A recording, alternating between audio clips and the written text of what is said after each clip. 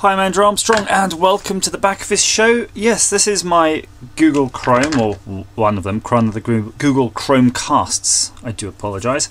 And it's really choppy, like the video on it is getting really choppy. And if the video is okay, the sound is choppy. And I tried connecting it to different access points and generally messing with it. It does get rather warm, so I thought I'm going to have a look inside. I've kind of had enough of it now because it's almost unusable at present. So I've got nothing to lose. And I remember the original Chromecasts, when I got into one of those, it was quite easy to kind of mod to add an additional external antenna. So I'm wondering if that might, help this gadget. But if I can get it open, it does not seem to want to open in any obvious way. I've really sealed this bastard together. There seems to be no weakness in its shielding. There's a little bit around this HDMI point.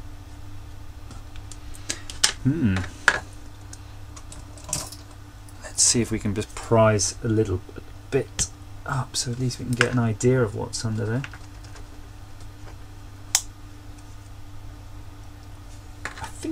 I think it's just bonded. I think that's the problem.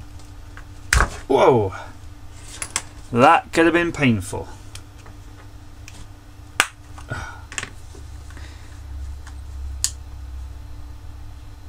Yeah. Phew!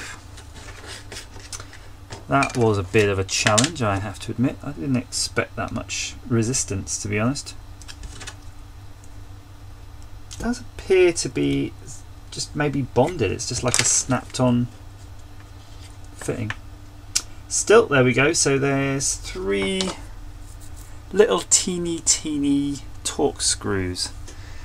I have to locate my teeny Torx screwdriver now. Let's have a go. Let's see where we are with this bad boy.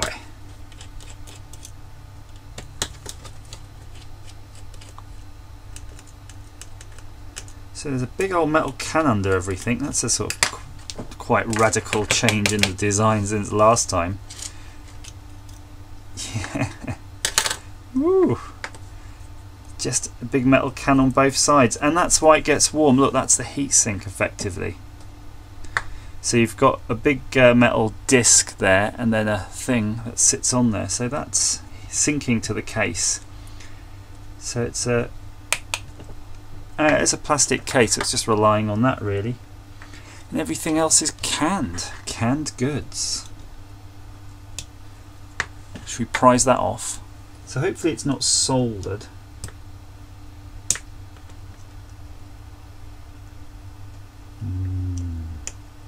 Gently, gently, catchy monkey.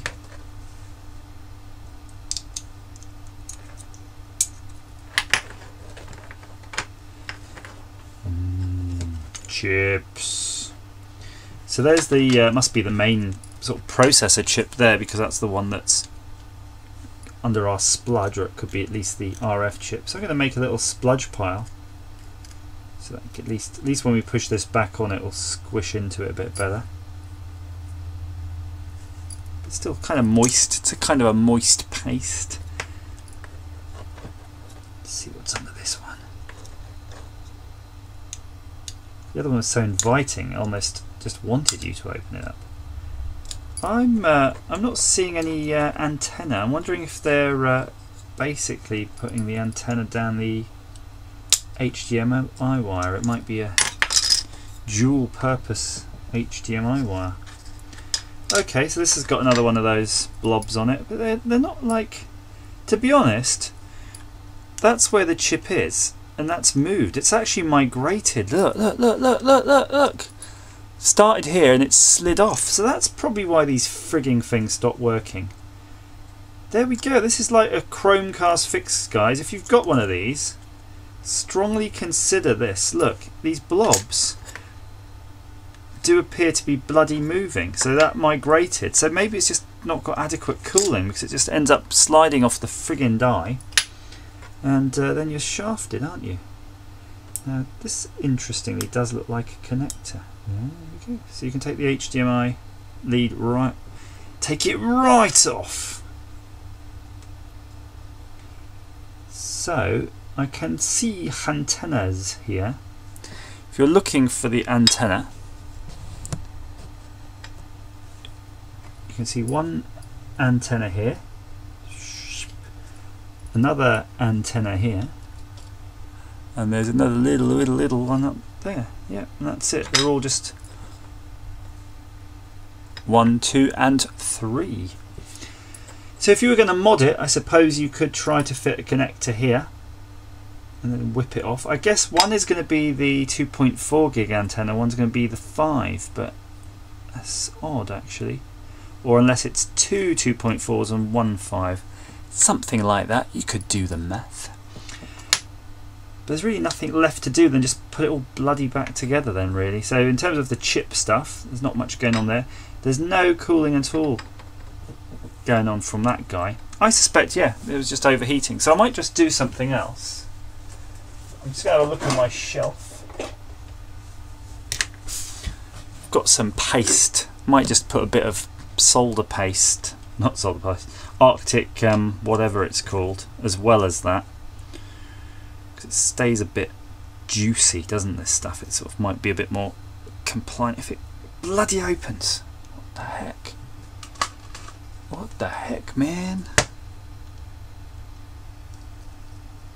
Whew. That was tight. Tighter. That's more than you're ever going to want to put on. I'll do the other side in a sec. Let's get this one side done.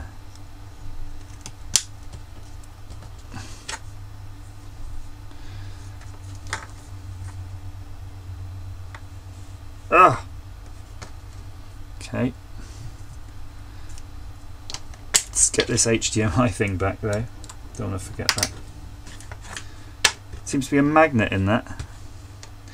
If I recall, it comes sort of shipped wrapped back over on itself. I'll show you that in a moment. That's why there's a magnet. I think it's kind of like that when you get it in the box. It's magnetized.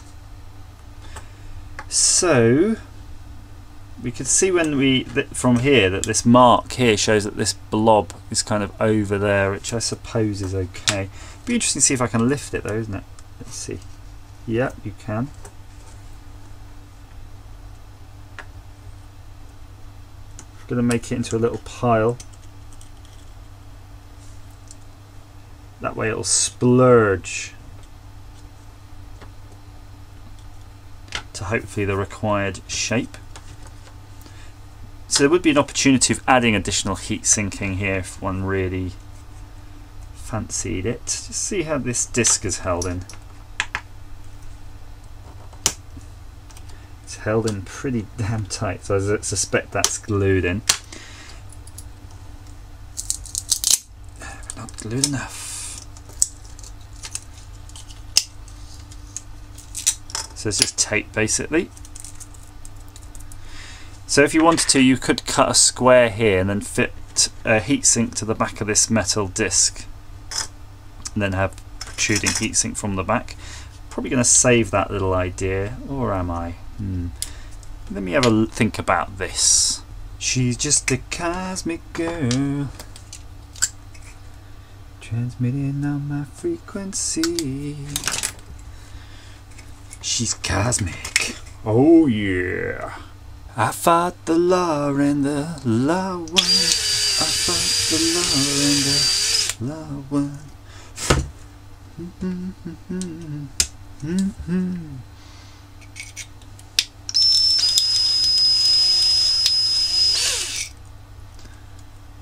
Nope.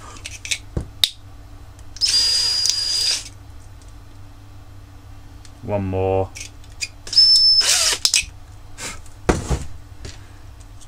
Yeah, that will do. That will do nicely. Could have cut a square hole, but I'm lazy. I need something like to cut this. I need some loving. Right, so my idea is basically to get the heatsink through the case. And I'm just going to test that. Oh, actually, I kind of can. I can as is. Wunderbar. Nice work. Nice work there, guys. Just going to mark though where the corners. I'll show you. I'm going to mark where the corners of the heatsink were, just to give them a little bit of relief.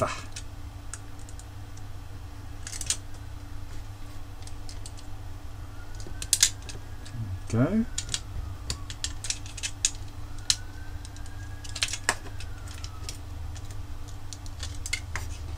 Get those corners out.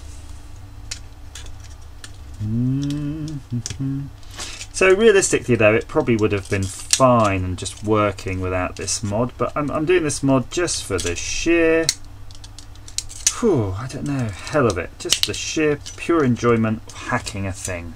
Hacking a thing that a multinational company spent millions of dollars developing, and me thinking I know better with my 50 cents of Arctic whatever paste, and that fits nicely, and a bit of a heatsink that I just got off, you know, I ripped off something else. I think that I might just, I'm going to fit this first, and then I'm going to just clear off a little area because it's got double-sided sticky tape on it. You might see that shininess. I don't really, kind of don't want that, so I'm just going to mark that off where I want it removed. Click that through. I'm just going to scrape that off. There we go. That scrapes off nice and easy.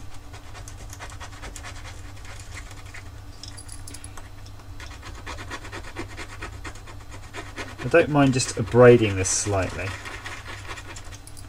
because I kind of want it to be a good connection. See if I can get in there.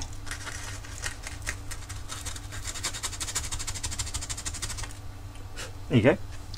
Got in there with my little sort of Scotch-Brite type thing. Bang! That goes in first. That goes in second.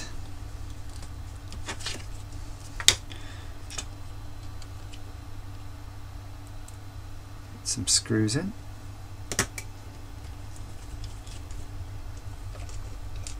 So the question is, will the lid go on and stay on now that it's been prized away from its housing?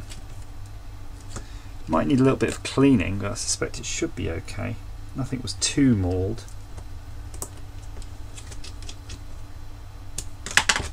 Just going to have a quick check. Yeah, I don't know, that seems okay. I think it'll be alright, it's worth trying. Worth trying first and then worrying about it later. It does seem to go on a particular way around though, so it does have sort of marking alignment marks.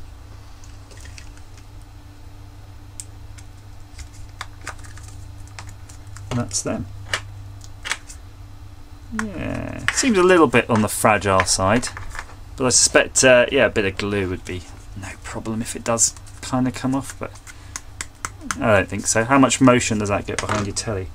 Right, let's get this heatsink on.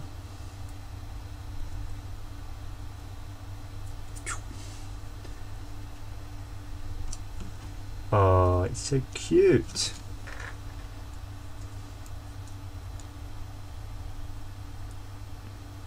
There is actually a bit of movement there. That metal disc, the metal disc behind that was actually sliding slightly, so that sort of implies that there might not be the best mechanical connection, you know, in these. So if you are doing this again, if you're doing it yourself, get in there and maybe have a look. See if there's a thicker conductive pad you can get, one that's a bit more solid, not so jelly-like like that. Because you might want that additional bit of tension just to keep it all nicely, you know, sandwiched together. I think that's going to be okay.